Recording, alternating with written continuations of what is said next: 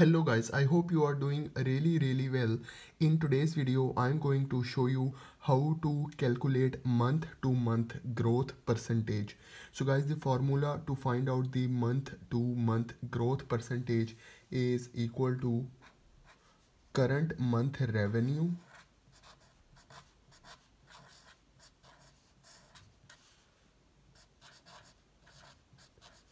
current month revenue minus previous month revenue.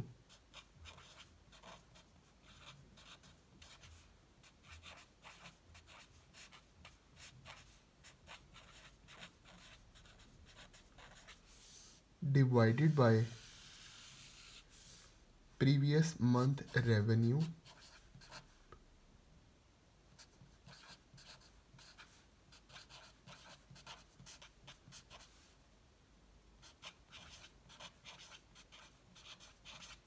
multiply by 100.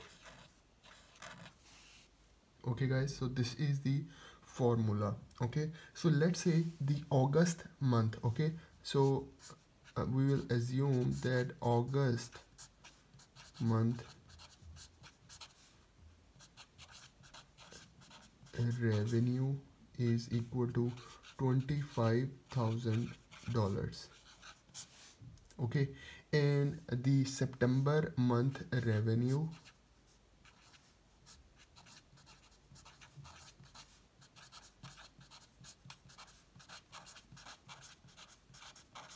is equal to $40,000. Okay, so in this case, so August will become the previous month. Okay, and September is the current month. Okay, so now we will put these values into the formula. Okay, so current month revenue, so current month revenue is September, so we'll put 40,000. Okay, so 40,000, then minus previous month revenue. So previous month is August, so August month revenue was 25,000, so we will put here 25,000.